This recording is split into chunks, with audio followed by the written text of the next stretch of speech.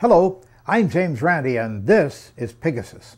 It's the 1st of April, and that means it's time to announce the lucky winners of the annual Pigasus Awards for the year 2008. Every year on this appropriate date, the James Randi Educational Foundation, JREF, gives out these sought-after awards designed to honor people or organizations that have done their best in the previous year to snuff out science and to promote irrationality. The award is named after the beloved mascot of the JREF because, after all, when paranormals are proven, pigs will fly. There are 5 categories in which the Pigasus Award is issued to the eagerly awaiting winners. I'll handle them in order, beginning with the award to the scientist who said or did the silliest thing relating to paranormal, occult, or supernatural claims in the preceding 12 months.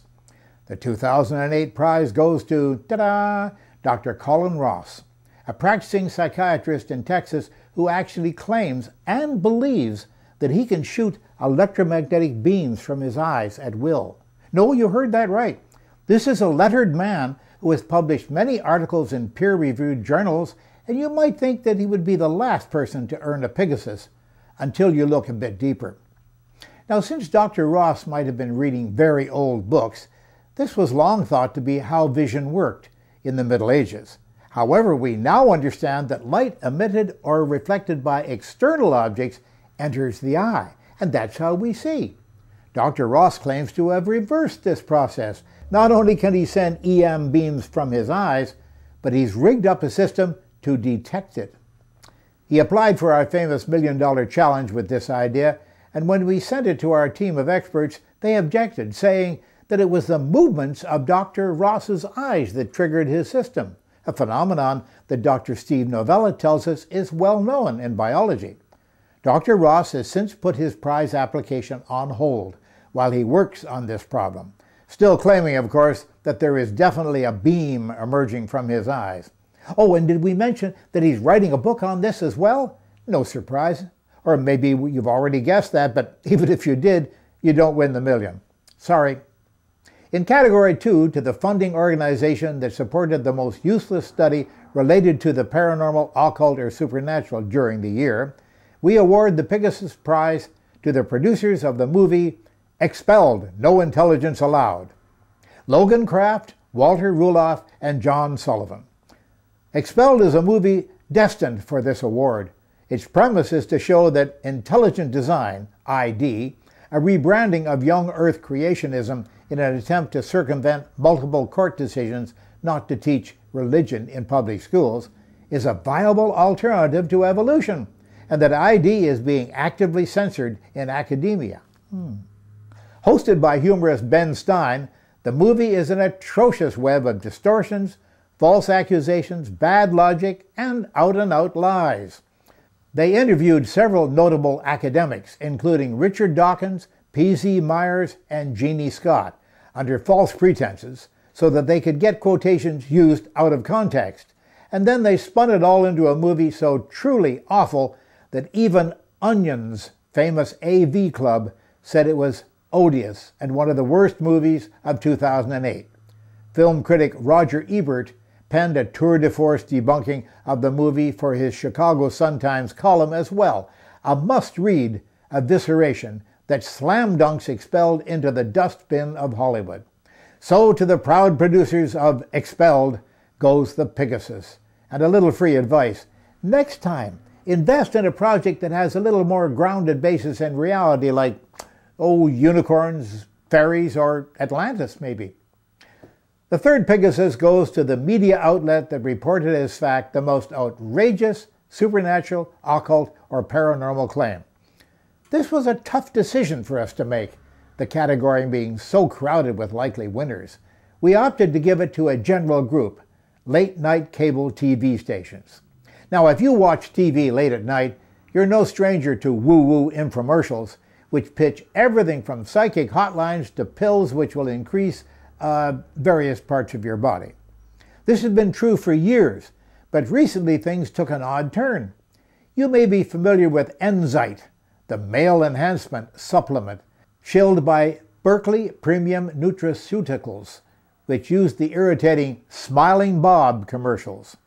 In September of 2008, the company's CEO and founder, Steve Warshak, and his mother, Harriet Warshak, were found guilty of conspiracy to commit all kinds of fraud. They were thrown in jail, had to forfeit $500 million in assets, and they went bankrupt. Case closed, right? Wrong. The Smiling Bob Enzyte commercials are still running. If you watch Comedy Central, for example, they show these ads at nearly every commercial break. Maybe they should win an award for talking to the dead? I wonder.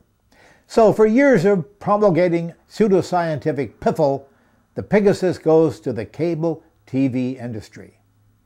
Number 4 Pigasus for the performer who fools the greatest number of people with the least effort in that 12-month period goes to Jenny McCarthy, well known as a model and actor, but in recent days she's been getting more publicity for her stance that vaccines cause autism. She has a son who may be autistic, and of course we are sympathetic to her plight, but that can only go so far when Miss McCarthy appears on endless chat shows, is interviewed in magazine articles, and even writes books encouraging people not to vaccinate their children. Numerous well-done studies have shown conclusively that there is no causal link between vaccines and the onset of autistic spectrum disorders. The claim that they are connected is spurious, based on anecdotes and the fact that vaccines are given to children around the same time that ASD symptoms may begin to appear. The anti-vaccination movement has been directly linked to serious outbreaks of various vaccine-preventable diseases, such as measles, and there have been numerous illnesses and even deaths associated with these outbreaks. The evidence is in, and has been in for quite some time. Vaccines are an overwhelmingly successful medical discovery, having eradicated such scourges as smallpox and hugely lowering rates of other diseases such as measles, mumps, rubella, polio, type B flu, and diphtheria. The evidence is also overwhelmingly against any link between vaccines and autism. Yet all that evidence has been overturned in the public's mind with ease and alacrity by Ms. McCarthy. So she wins the Pigasus Award for her contribution to the country's ill health. Finally, in the most persistent refusal to face reality category, we have Kevin Trudeau, who peddled his quack books after the government fined him for it. Again, if you watch late-night cable TV, you could hardly have missed our final Pigasus awardee. Trudeau hit the airwaves in the 1990s, shilling his book Natural Cures They Don't Want You to Know About, where he claimed that eating coral calcium cured cancer. Alliteration aside, in 1998, a court ordered him not to make this false claim, and in 2003, the Federal Trade Commission charged that he knowingly violated that 1998 order.